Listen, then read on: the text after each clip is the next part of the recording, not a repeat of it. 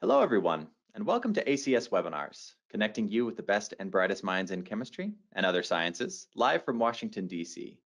I'm Michael David, and I will be your host for today's broadcast, which we are proudly co-producing with the Science History Institute and Chemical and Engineering News.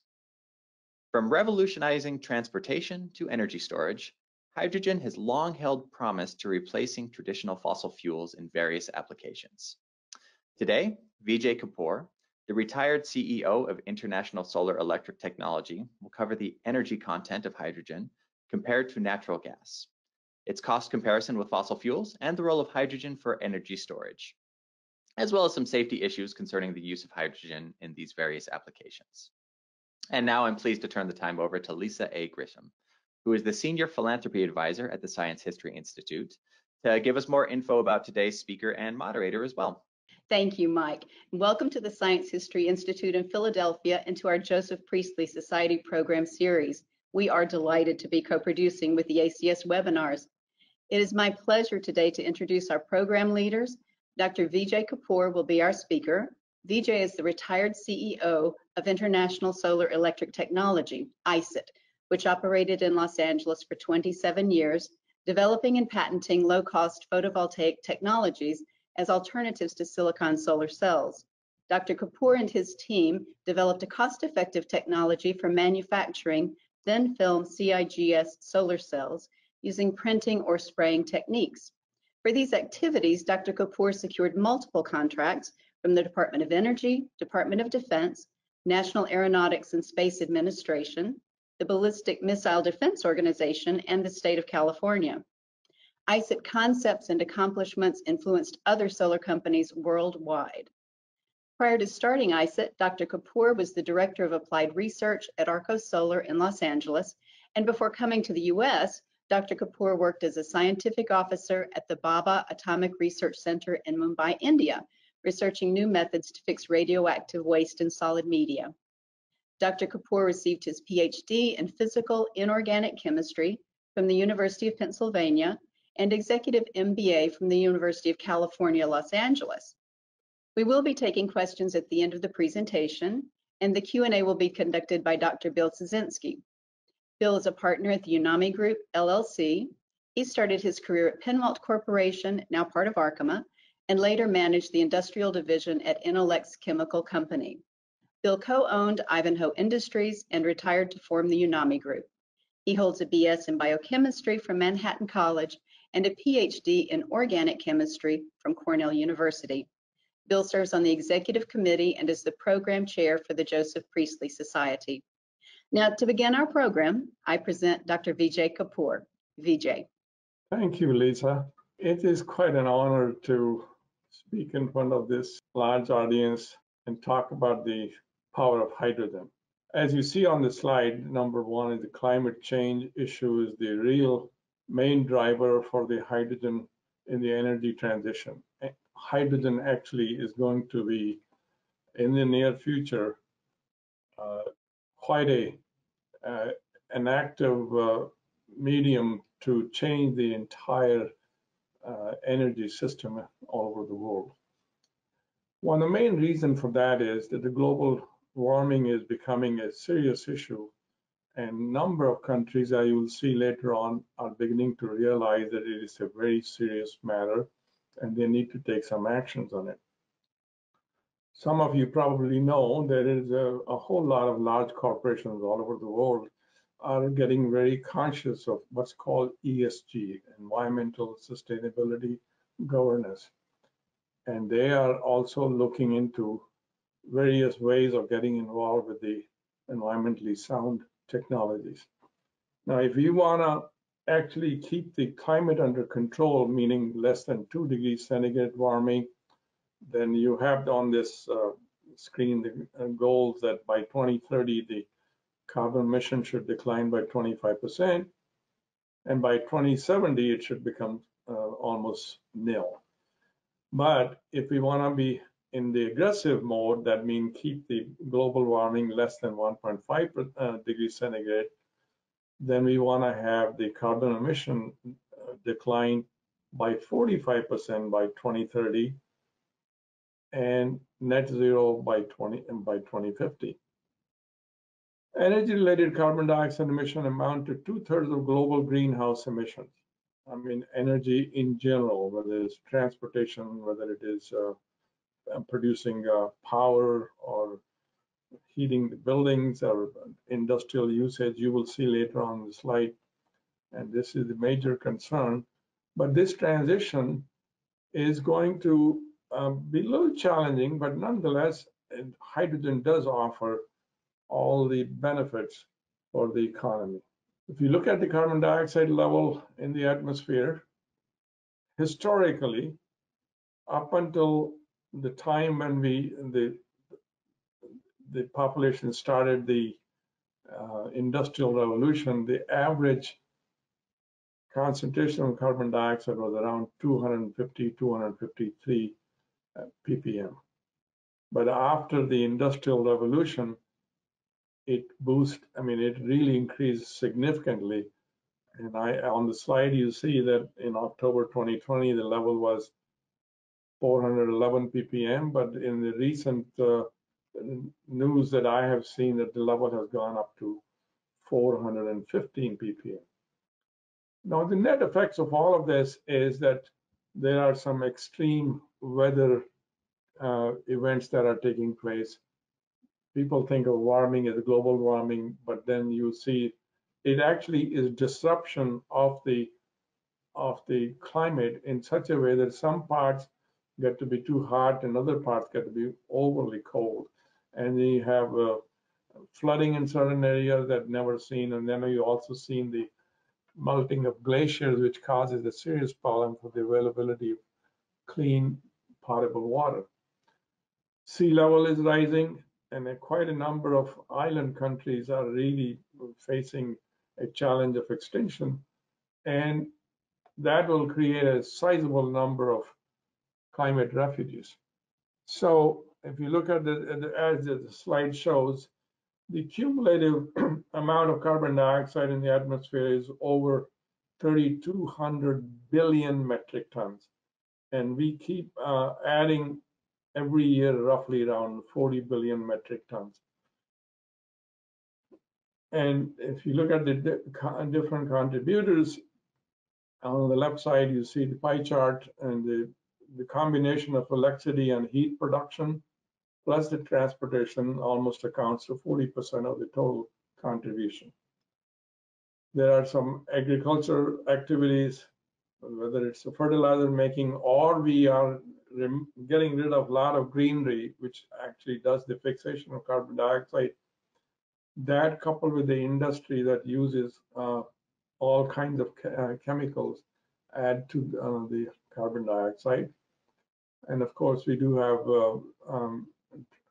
other minor contributors like the building, heating, and the energy issue. But if you look at the right side, the pie chart there shows the transportation distribution.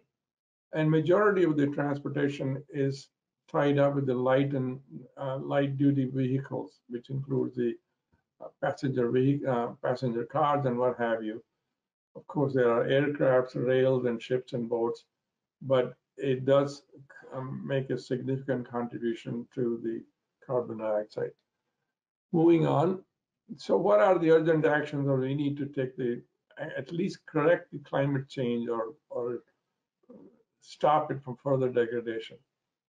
And the number one is to curtail local emission of greenhouse gases and establish systems for carbon dioxide sequestration. The reason I say carbon dioxide sequestration, because carbon dioxide is a very stable molecule. Those of you who are chemists already know that it's a very stable molecule, and it can stay there in the atmosphere for a very long time, perhaps even hundreds of years. So we have to figure out, in fact, some countries are already beginning to look at the carbon capture or carbon sequestration rates. And in the same time, we have to minimize the use of the fossil fuels, because most of the carbon dioxide comes from the use of fossil fuels. And talk briefly how forestry adds to this. It replenishes the lost greenery by planting trees. And we should really look into sustainable agriculture and promote vertical farming, and pay a lot of attention to the public transportation. As I pointed out in the previous slide, that transportation is also a big contributor for the greenhouse gases. Hydrogen is the simplest of also the most abundant element in the universe. Stars such as sun consist of mostly of hydrogen. The sun's energy is the fusion of hydrogen isotopes, and it's a ball of hydrogen and helium gases. Hydrogen occurs naturally on Earth, but not as a free hydrogen gas, but it occurs only in compounds with other elements, either in the form of liquid, gases, or solids. Hydrogen combined with oxygen is water, as we all know, and when it's combined with carbon, it is all kinds of hydrocarbons found in natural gas, coal, and petroleum.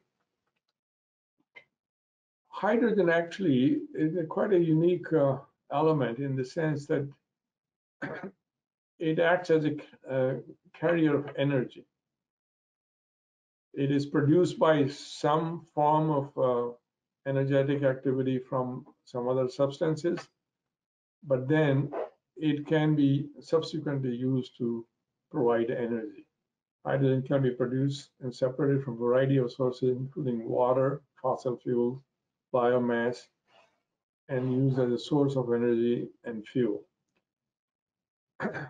What is very interesting, though hydrogen is the simplest element, but on weight basis, it has the highest energy content.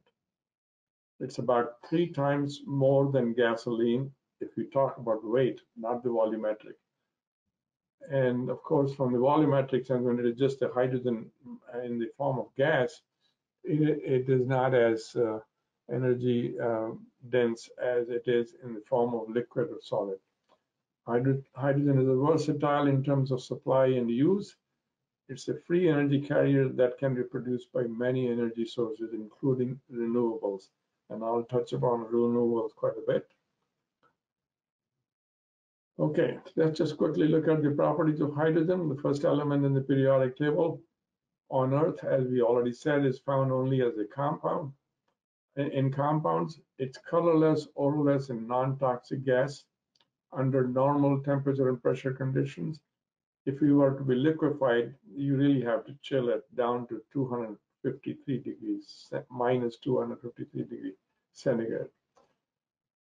Hydrogen has the highest energy density, but it's the lowest volume density.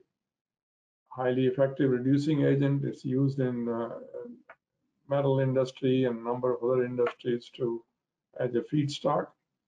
And it is the most abundant element in the entire universe. You look at the mass fraction of hydrogen, 739,000 ppm, which amounts to around 75% of the normal matter.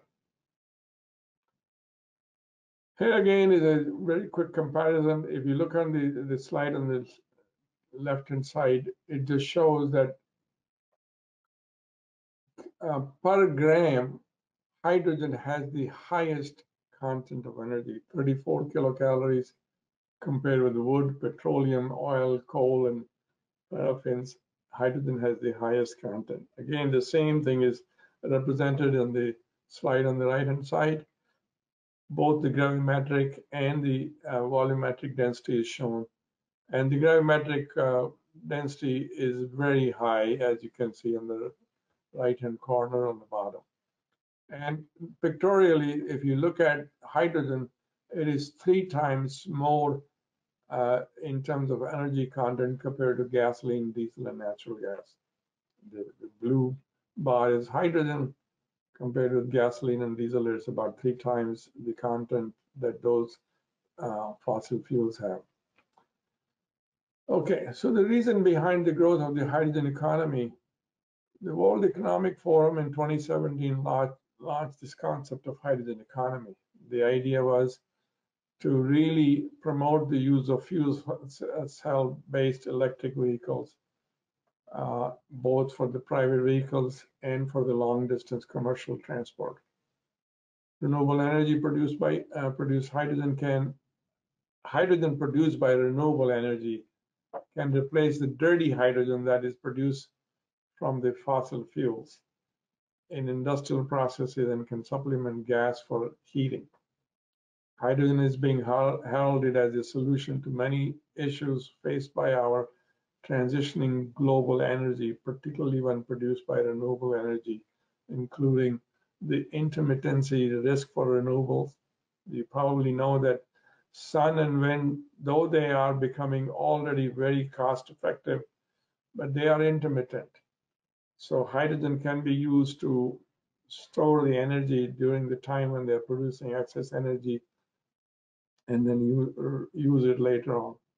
It will be the agent for reducing the emissions in transport sector by the use of fossil fuel cell run electric vehicles. And thus it becomes the major decarbonization agent for manufacturing sector once we substitute the coal and the existing natural gas. Here's an overall picture of hydrogen production and also how it can be used. On the left-hand side, you see hydrogen is being produced by renewables. Also, the excess energy in nuclear reactors can be used to produce hydrogen. It's produced from fossil fuels. But then on the right-hand side, you see hydrogen is being as a fuel for heating. It is also used for metal refining and very big component for making ammonia, which is used in the fertilizer. Also used for the upgrading oil and biomass, synthetic fuels, and of course, definitely hydrogen vehicle are coming on the market very quickly, charged by the fuel cells. So as an energy carrier, you produce hydrogen from renewable sources, and then it is stored in some convenient mode of storage and then used for ultimate use, whether it is for industry, whether it is for vehicles, or whether it is for heating purposes. Moving on, which of the following are the methods of production hydrogen? You can let us know what your response is and actually can select as many of these as you have.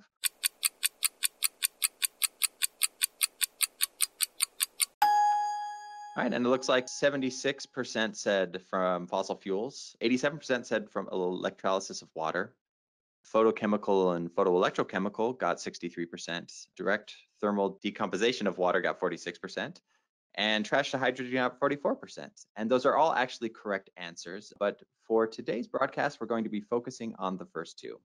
And with that, I will turn it back over to you, Vijay. So as we discuss the various approaches for producing hydrogen from fossil fuel, hydrogen by electrolysis of water, photochemical production of hydrogen, photoelectrochemical one uses semiconductors that have to absorb the sunlight, so it has to depend on the band gap of the semiconductor.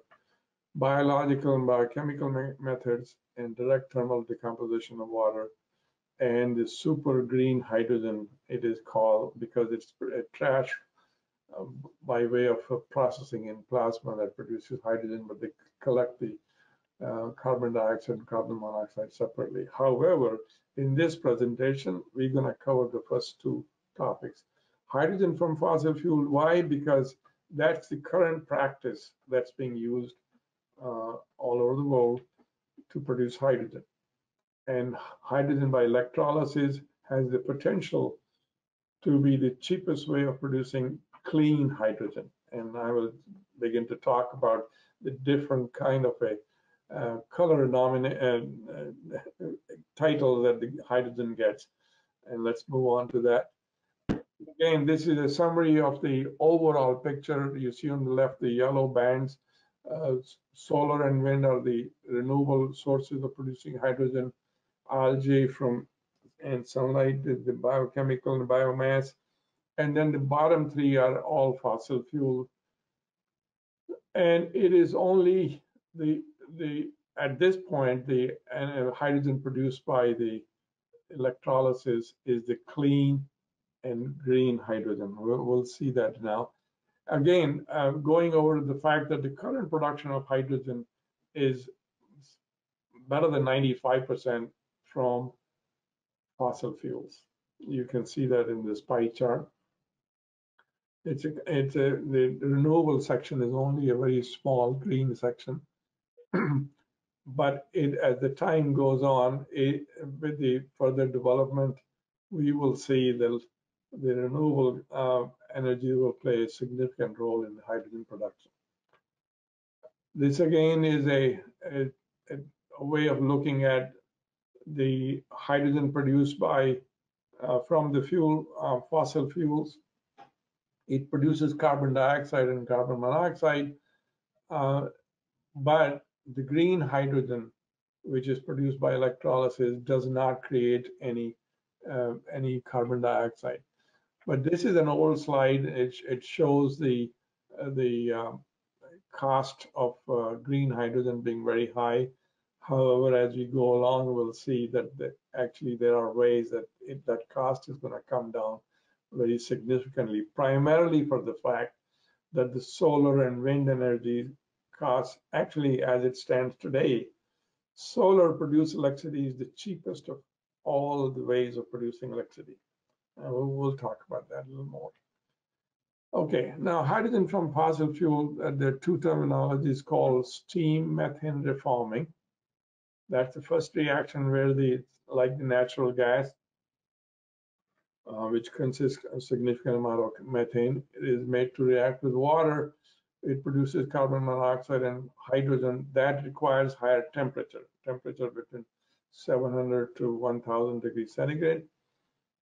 And then the subsequent carbon monoxide is made to react in the water shift reaction to produce more hydrogen. So this is the overall basic approach of producing hydrogen from fossil fuels. Now what you see here is that the one where you have just a pure natural gas, there is some carbon dioxide, but if you want to capture the carbon dioxide and capture carbon dioxide for subsequent use, then that gas is considered blue gas. The one that is coming straight from the fossil fuel and coal or natural gas and releases carbon dioxide in the atmosphere, that is considered the brown gas. And if you look at the electrolysis, there are a number of different approaches of electrolysis: alkaline, electrolyte, and proton exchange membranes. And all these approaches, as you can see from the slight equations of anodes and cathode, there's no carbon dioxide. So that hydrogen produced is actually green hydrogen. And it is called green and clean hydrogen. You might have seen a lot of news about the green hydrogen. This is what the green hydrogen is. It's produced by electrolysis. Now, if you look at the cost of LCOE stand for levelized cost of energy. And if you look at the comparison here, that hydrogen produced by wind, solar, natural gas, geothermal, wind offshore, that is wind onshore, coal, nuclear, and natural gas. Look at that. I mean, it is the wind onshore and solar at this moment are already the cheapest ways of producing. 46. I think it's dollars per megawatt hour, and solar is $51 per megawatt hour. But look at that, the rest of the stuff is still very expensive. So what is happening is there's a lot of attention is being paid to the renewable source of energy to produce hydrogen, and there is some further developments going on, and as a result, you will see that these numbers will further drop down and they will continually being lowered, and that way they will become the main approach for producing hydrogen. Just to make that point again, the cost of solar and wind power generation makes for making hydrogen via electrolysis. If you look at that, look at this yellow line is the PV, flat plate photovoltaic, and then this slightly brownish yellow is concentrated PV, and the gray line is the onshore wind, and blue line is the offshore wind. But as you can see, in the last 10 years, from 2010 to 2020, all of these costs have come down significantly, both wind in photovoltaics, whether the wind onshore or wind offshore, photovoltaics, flat panel or concentrated. You see a significant drop from 2010 onward. And this drop is continuing further, and it will go even further with the new developments that are taking place. Here is an example again. They look at I want to point out the thing, this brown line is for photovoltaic. Look at that from 2009 to 2019, what a drop. It's down to $40 per megawatt hour. It used to be around $360 per megawatt hour. Same thing about the wind. This is onshore wind, from 135 down to 43. Now this trend will continue, and it is likely to bring this cost down to a level that will begin to really challenge the production of hydrogen from fossil fuels. So that's the excuse me. So you see, in the electrolysis area, that's how the renewable energy will be used to produce hydrogen. There are a number of issues. One is the capex, the equipment cost for the capital equipment that you're going to buy for the electrolyzer, operating costs, and then the cost of electricity. Now, this chart is somewhat old. It is showing that it's in around 2040, 2050, the cost of production of hydrogen per, US dollars per kilogram will be down to $1.38. And this brown band here, horizontal band, is the cost of producing hydrogen from the fossil fuels. I believe this thing is already beginning to happen. We are far away from 40. It's beginning to happen in India and in China. I saw some reports that the cost of production of the solar electricity and wind generated electricity is much lower. So this is the trend, and that's when the hydrogen will become a key player. Now let's look at the existing and emerging demand for hydrogen. The top blue band here is the existing growing demand. Material handling equipment, but this in the transportation, buses and light duty vehicles, chemical and industrial application, oil refining, ammonia and methanol, stationary power generation, distributed generation, primary and backup power.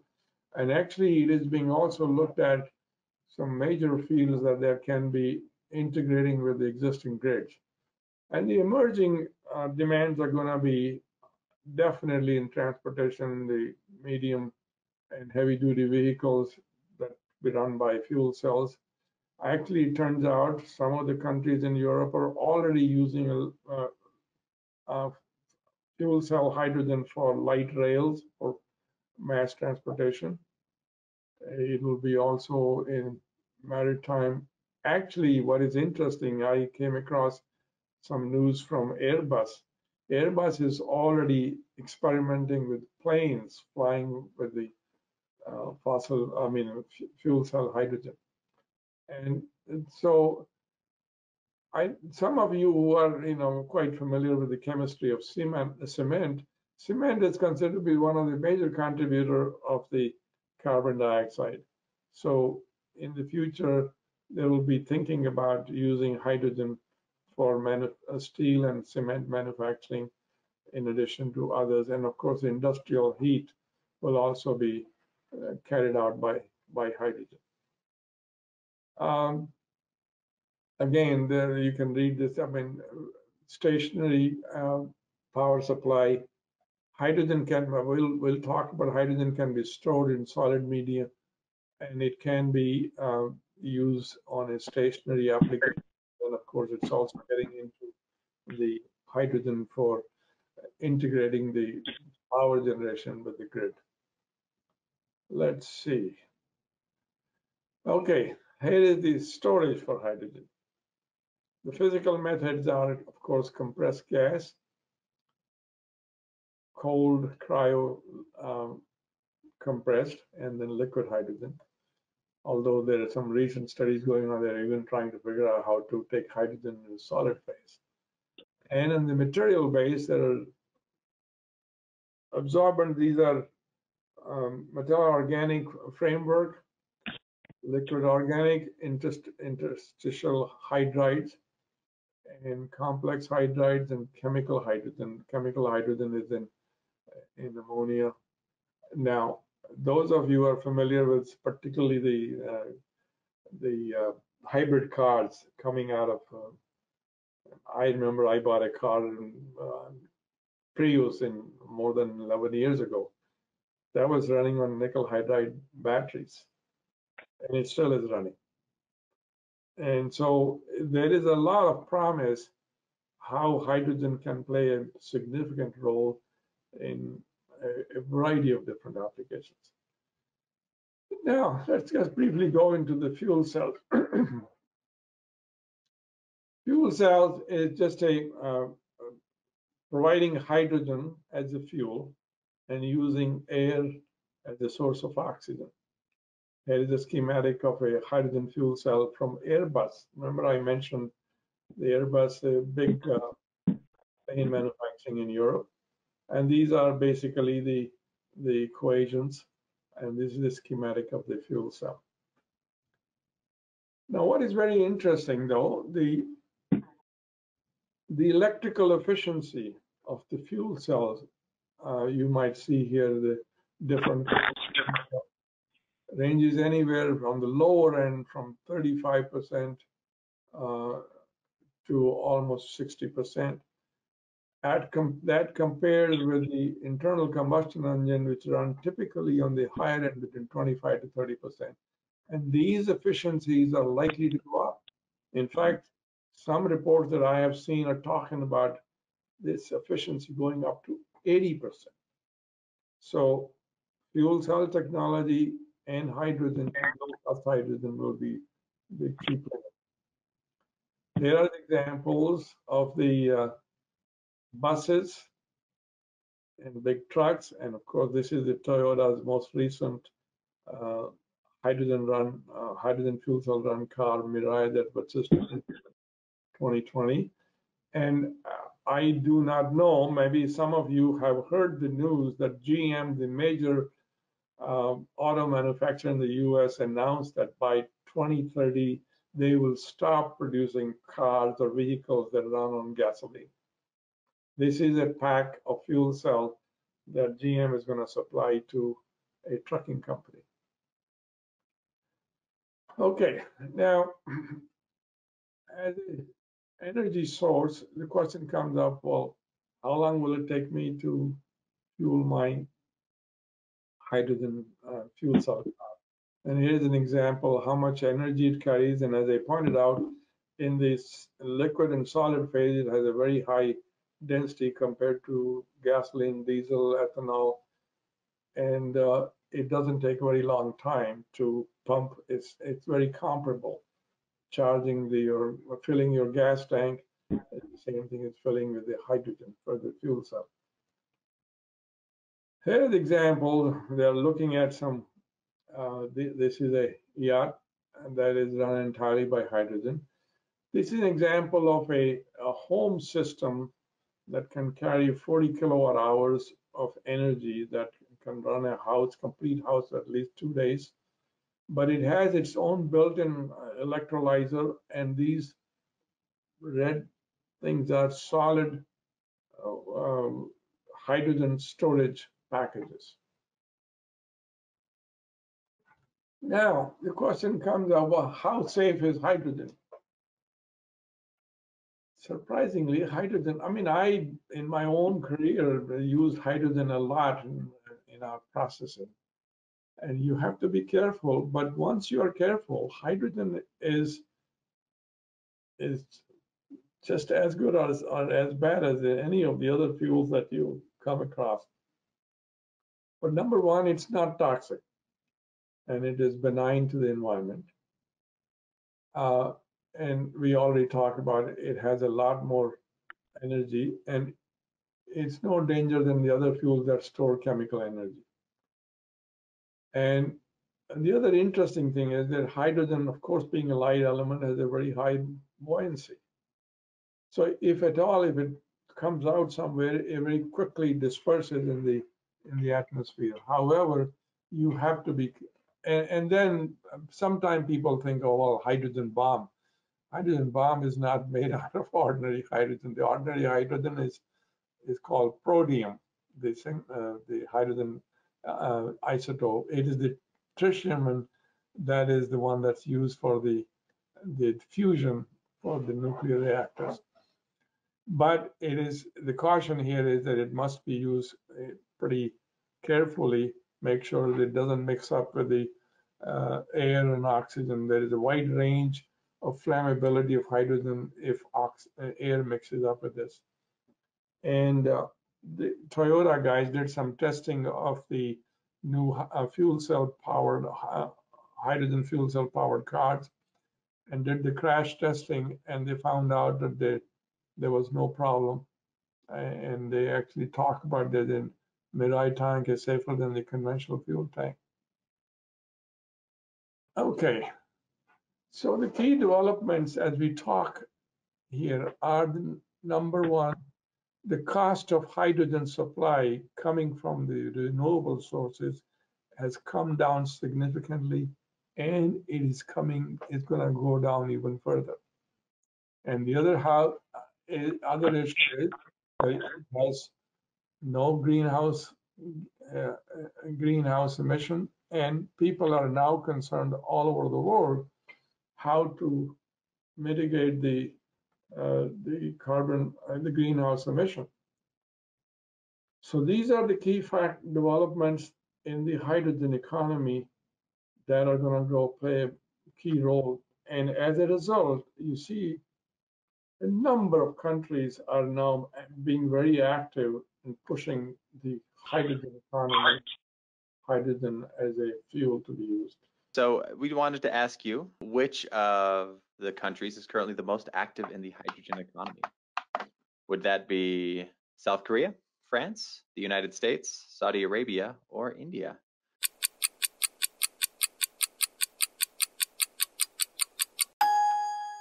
%33% of the audience said South Korea, 6% said France, 12% said the United States, 15% said Saudi Arabia, and 33% said India. So it was tied with South Korea. The answer actually is South Korea, although Japan is doing a lot of work to catch up. So as I said, because of these key factors, the overall cost of hydrogen production is coming down, and it can be used in the fuel cells, it can be used as a feedstock.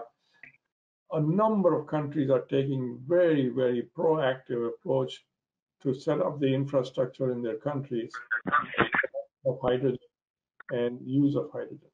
So here are the countries listed that are most active in hydrogen economies: South Korea, Japan, Germany, France, United States, UK, Canada, China, Norway, Denmark, Australia, Switzerland, Saudi Arabia, and India. But what is really interesting is that in fact, in Japan, they are basically talking about completely switching over to hydrogen economy. In the US, I know the state of California is very, very active in that area, but it'll take some time. The key issue is the cost, and then of course there's the politics, because we in this country have a lot of locations where we are the suppliers or source of fossil fuels. The state of Pennsylvania uses a lot of fracking, and so there is a lobby from those people to go against that. But I think once the cost factors are brought under control, and it is demonstrated that it works a really cost-effective way, then there is a possibility that even the powerful lobbyists of the fossil fuel will think differently. And the example in that, as I'll show you some headlines, the countries like Dubai and UAE area and Saudi Arabia. Of course, Saudi Arabia also, you may or may not know, uses a lot of solar to desalinate, a lot of energy to desalinate water, because they don't have as much water, so they take water from the ocean and desalinate. But they are also thinking very seriously going into renewable energy. But there is till the time the fossil fuel production is completely phased out, there's a market for these fossil fuel rich countries, and they are talking about producing hydrogen and exporting to the countries that are not able to produce hydrogen in large quantity. So here are some of the headlines. Oil-rich Abu Dhabi is targeting hydrogen future for export fuel. The Chinese Sinopec is really getting very active. China's Guangdong is trying to be the leading player in the clean energy. Saxony area is moving forward for the hydrogen train, and it's really interesting. I was quite amazed when I found out that in Netherlands, in Germany, in Austria, they are running light trains that run entirely on the fossil, fuel cell, hydrogen fuel cells. And here is Toshiba is accelerating the fuel cell development. And interestingly enough, now Russia is also trying to be a leader in this hydrogen tech. Siemens Energy is thinking of earning $1 billion in hydrogen. So there are quite a few interesting headlines that really basically endorse the fact that this is coming. This is something that's going to come in the very near future, perhaps faster than most of the people think. Just wanted to make a quick point of the symbol for the Science History Institute is John Dalton's representation of the hydrogen atom. So we've come full circle here. A lot of interesting questions, Vijay, some of which you answered during the talk. But one question that stood out was, what role will ammonia play in this in the future, and how will this impact fertilizer? Ammonia is, as we well know, is used for the fertilizer industry, and hydrogen is used to produce ammonia by the Haber process.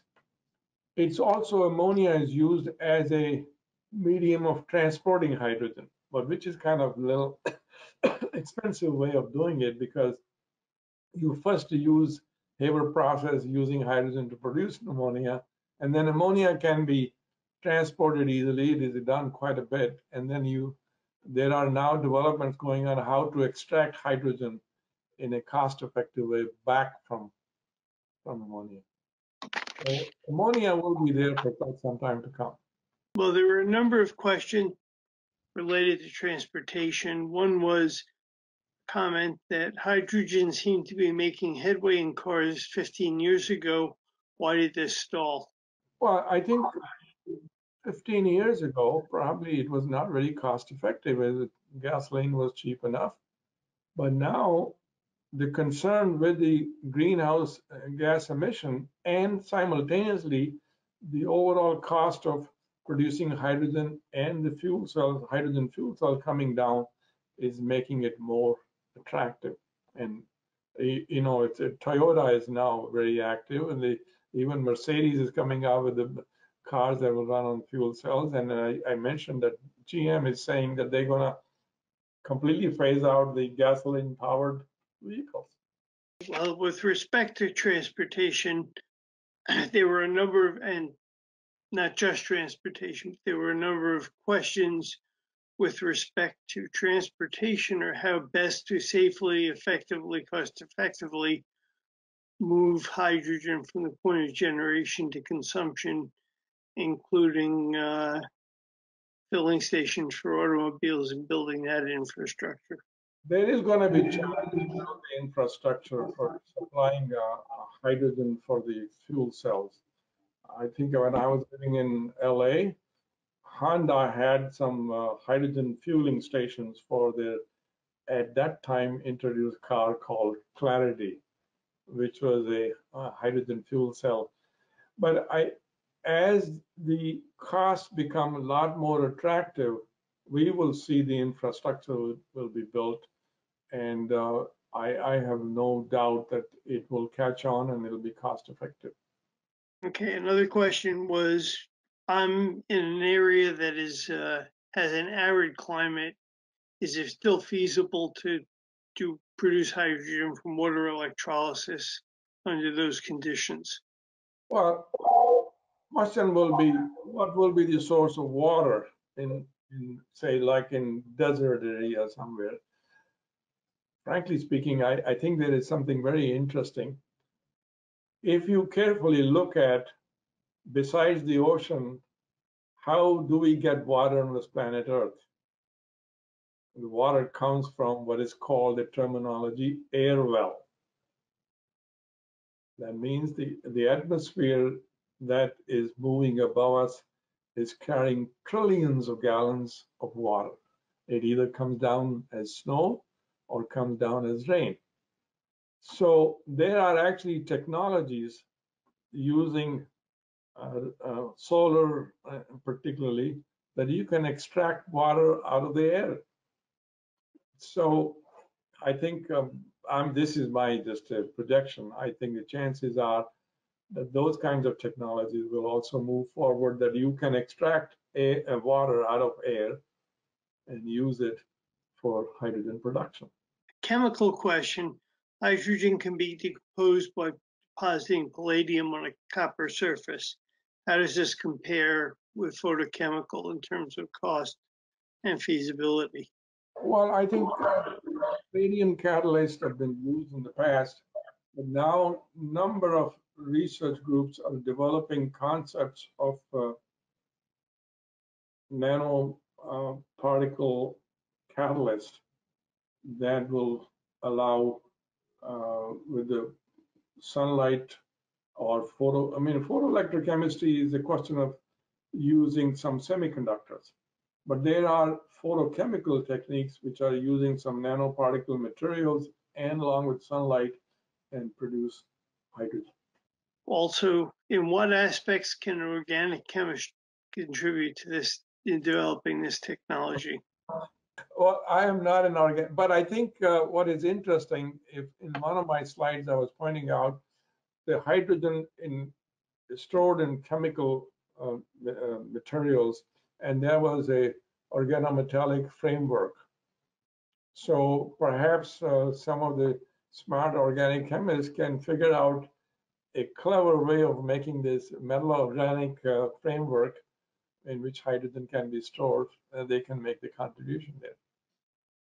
What technical breakthroughs are needed to bring the cost of hydrogen per energy unit down to the cost of natural gas? As I pointed out in that slide where we talk about the capex of the electrolyzer and the cost of energy, I think if you look at the thermodynamic value of breaking water for hydrogen and oxygen, it is much lower than what actually is practiced. And that is in the process of electrolysis, you have over potential built up which gets some of the electrodes polarized, and it uses more electricity. Now, there are a number of research groups that are working on to modify those electrodes so that the overpotential is lowered. And then in that is also, when you have high overpotential, you are actually producing a lot of heat. And there is a concern about coming up with electrodes such that its overpotential is lowered and there's a lot of energy is not wasted as heat. And that will result in lowering the cost of electrolyzer, and the cost of electricity, I'm already pointing out, is coming down very significantly. So that way, the combination of these two, the improvement of electrolyzers and the overall cost of lowering of renewable energy, will make it very cost effective. You showed a system of hydrogen for residential use. Can you comment about the long-term prospects for that? Can it be blended with natural gas? Well, in that, but I mean, that's a device that I came across that somebody's producing. Actually, it has a built-in electrolyzer in it. And what you can do by just putting the proper kind of a electrolyte in there, you can produce hydrogen and then store it. But you can also use hydrogen for heating the homes. Now, just on the side note, I came across a yacht company that actually, it's a catamaran. That catamaran had its solar panels on it, and it also had windmills on it. And it was going in the ocean, and it will take water from the ocean and produce hydrogen with that energy, both solar and wind, and store hydrogen for its propulsion. And so there are I think there's a lot of room for innovation and creating new approaches in a cost-effective way. And I think the bottom line is to show the world that it is cost-effective and it can be done in a safe way. And then we'll see the big transition taking place. I think that covers most of the questions. Here's one: is there a future for hydrogen combustion engines? So direct combustion of hydrogen rather than going through a fuel cell. I see there are some companies that are looking into it. And I think there will probably somewhere we'll come across that there are ICE units being used, internal combustion engines being used with hydrogen. As of right now, I think it's still in the development stage. Okay, well, I think that covers the questions that we had. Appreciate everyone asking such thoughtful questions. So we'll turn it back to you for some final thoughts, Vijay. What I'd like to summarize is saying that the access to renewable, both solar and wind electricity, has made the cost of production of green and clean hydrogen by electrolysis competitive with hydrogen from fossil fuels. It will keep on further improving and will go down if the cost will be reduced further. Technologies for hydrogen storage have been established. Hydrogen as an energy carrier that offers flexibility and portability. High efficiency of power generation by fuel cells. From conveniently stored, cost-effective hydrogen is offered zero-emission fuel for the transportation sector for the global economy. Green and cleanly produced hydrogen used as a feedstock for steel, cement, fertilizer, and chemicals will help curtail greenhouse gas emissions. Long-term energy storage with hydrogen provides a solution for capture of intermittency of power from, as you all know, both solar and wind have intermittent power generation because when the sun is shining, you get power produced, but in the nighttime, what do you do? But then if you have excess energy being generated during that time, you can store that in hydrogen, and then hydrogen fuel cells can be used up as a backup power, both for the standalone and the grid connected integration. The combined effect of these issues is to establish a clear approach to adopt the hydrogen economy, minimize the use of fossil fuels, and stop further degradation of climate change.